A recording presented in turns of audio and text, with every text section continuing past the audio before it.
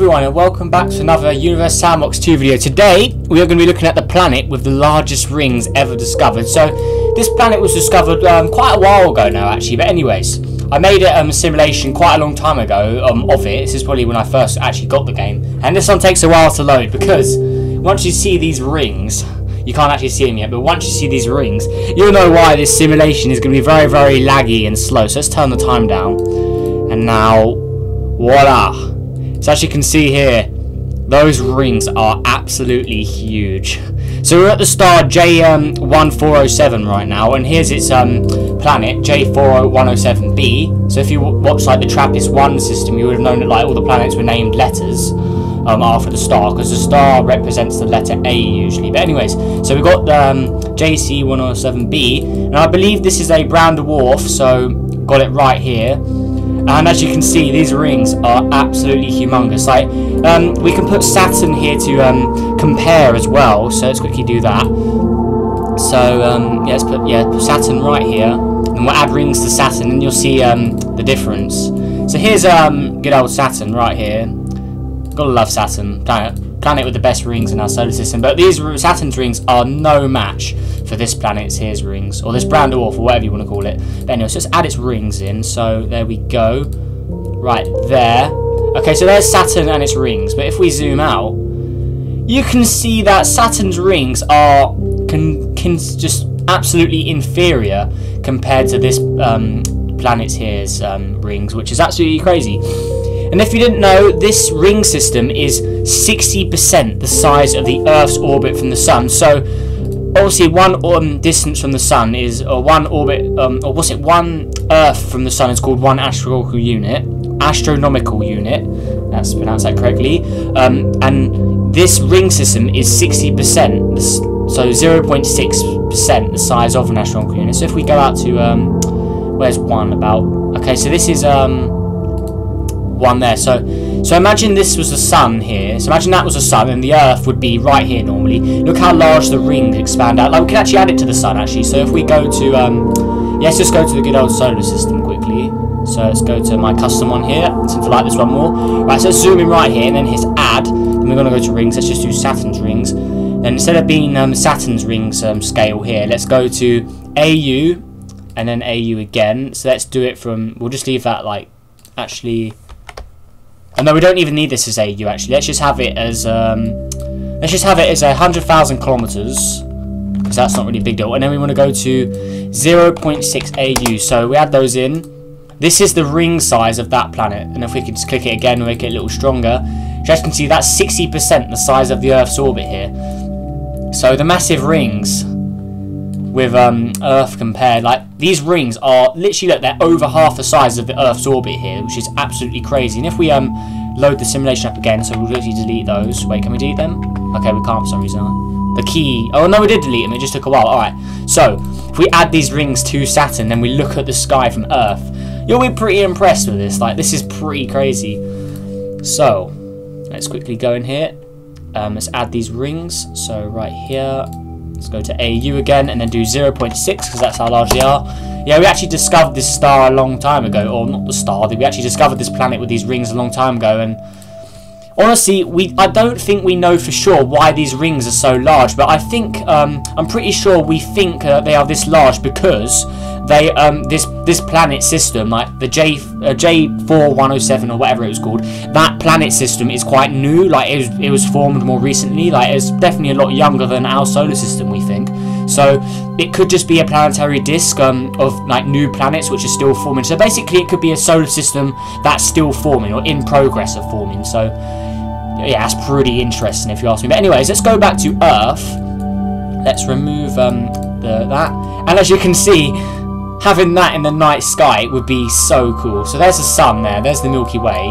Now if we land, let's land just off the coast of Africa here in the ocean. Alright, and then let's look up the night sky. So you can see the Sun's there, so we're basically sunset, so now we're in the night time. If we look up, look at that. That is absolutely crazy. Like, that's like a galaxy almost. Like, the size of that is literally insane. But anyways, let's go out of Earth again, and we'll quickly view these rings again. Yeah, this is more a more short video than usual as well, because honestly, there's not much we know about J4107b, so let's quickly go back to it. We don't really know much about it, so I can't really say much about it, but if we were to play out this simulation here, these rings would probably break apart, because I'm pretty sure the star would pull some of the material away. But honestly, how did a planet form like this around a star? How come, like, you'd think, if it was a forming, like, solar system, why isn't the dust ring cloud around the star instead? Well, I'm guessing that this planet must have picked off the remaining pieces, or whatever's going to form in this, because obviously something will probably form, like a moon or something. This is probably where all its moons will probably form. They probably won't be that far out, but honestly, I have no idea. But anyways, let's speed up time, if we even can. Can we? Now you can see the rings are moving. Look at that. I mean, this is literally so cool. Like, if we look at the planet, just look at these rings. Look at all those little particles. Like, every single one of these has their own physics, and then every single object with physics makes the game slower. And look how many there is here. I'm pretty sure my computer is quite a good beast for actually being able to handle this, but look at this. As you can see, the rings are getting bent, because if you look, the star is here. Like, that's getting pulled by the star. Honestly, I don't know if this simulation is entirely accurate, because I don't know how far the planet is from the star, but this is what I've had for a long time, so I'm just going to live with that. But anyways, this is literally crazy, but this could maybe actually happen to the actual planet with the largest rings. It may eventually just get torn away like this by the star, or eventually it will just become moons or planets. Like, that's pretty much it. Like, there's not really much else you can do. Oh my gosh, look at this. It looks really cool though. Alright, let's quickly load up a whole new simulation actually. Let's call in the planet. So, what's it? I can't remember. I think I have it in my can never remember that one. Yeah, J1047b. So there we go. Here's the planet. It turns straight into a brown dwarf star as well. And let's add the rings on. Let's see what happens if we launch an Earth into these rings. Right, let's get Saturn. Let's go to the advanced settings. Let's go to 0.6 AU again. So there we go, like that. Let's add the rings in. And as you can see, there we go. Let's add them a few times. Not too many though. Right, so here we go. So all these rings are not going to get affected. But what happens if we shoot? Now, I think Earth may be a little too small. Let's shoot Jupiter. Oh, I guess we can shoot an Earth. We'll just shoot an Earth at the other side. So let's shoot Jupiter right in to the planet here. So let's get it, launch it, and press. So now Jupiter's going to invade, and then we'll do Earth as well. So there we go, like that. And now Earth is on the collision course. So let's zoom out again. There's now, here's the good stuff. So let's see what happens where Jupiter comes into contact with the ring system here. Well, what happened? Why is Jupiter moving like it's going away? What? Why is it doing that? Is this planet like completely like, is it got a force field? Why do the planets just bounce off like that? Well, that kind of sucks. Alright, I am back. Got rid of that problem now, hopefully. So Jupiter has already entered the rings. So if we quickly zoom out again, Jupiter is right here right now. So it's entered the rings. Now it's hit play. And as you can see, it is bouncing all of the rings out of place. So you can see they're getting launched upwards here. Look at this. This is crazy. In fact, let's go even more. Let's add even more rings to the planet and see what happens. This is going to be absolutely insane. And Earth is also back as well. Don't know if you can see it right now because it's quite small, remember. So let's do that. Let's add the ring a few more times like that. So that's going to be pretty cool. Yeah, Earth is over here right now. So let's quickly hit play. And the lag has increased, but I think it's worth it, honestly. You can see that this is crazy. Look at all of like the damage it's causing to the rings. They're all getting all these little particles getting slung apart. But as we get closer and closer to the main planet in the middle itself, this is where stuff's going to get pretty cool. And imagine putting a planet in here like Earth would get hit by all of these rocks and stuff. Like Earth would probably get eliminated pretty quickly, or all life on Earth would get knocked out. I mean, all right. Anyways, so is it going to collide with the planet or not? It looks like it is going to, but look at all of the terror it's causing. Look at all these objects, and Jupiter is very dead now. But it did knock this thing out of place. Look, it's now spinning everywhere. That's pretty cool. Look at all the damage it caused. Look at that.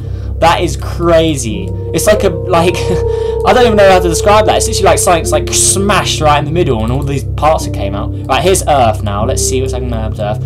Yeah, as you can see, Earth isn't really doing anything at all, because poor little Earth isn't big enough. So as we can see now, we're going to throw is Earth going to hit it? Yeah, oh no, Earth survived. Wow. And it's gone now. Alright, actually, let's ramp up the things a little more. Oh, did Earth cause that? Actually, it looks like Earth caused this bit. Like, you actually see there's a little, like, gap here. I think Earth actually just caused that. But anyways, let's take it up even more to a high level. Let's add the sun in. and see what happens here. This isn't a good idea, I can already tell, but let's do it anyway. So, let's launch, and the sun is on its way to destroy this ring system completely now, hopefully. Because it's going to destroy this planet here. This planet's not large enough, or brown dwarf, whatever you want to say. And look at the sun. The sun has just got so much weight in it, or so much mass, it's pulling the rings apart. And it's pulling the sun isn't even coming towards it, it's pulling the planet towards it now. Look at this. This is crazy. Now it's just the sun is literally stealing all of the material now. Still don't know why the sun's going there. Let's just quickly pull it on 0 velocity so it will go back. So it's that. Okay, now it's heading straight towards the planet on a collision course. So, as you can see, this ring system is very delicate. See, any object, even Jupiter, could literally ruin this ring system. So, I have absolutely no idea how this ring system ever came to be in real life anyway, but as you can see, the rings are about to literally just get slung apart. Look at all of the material which is getting thrown away here. This is ridiculous. This is really fun though. I've never actually tried this. I think I said that in lots of videos, but literally I've never ever shot the sun into this planet before. I only made the simulation and never really went on it again, but oh my gosh, this is crazy. Look at this. It's literally like the ring system no longer exists.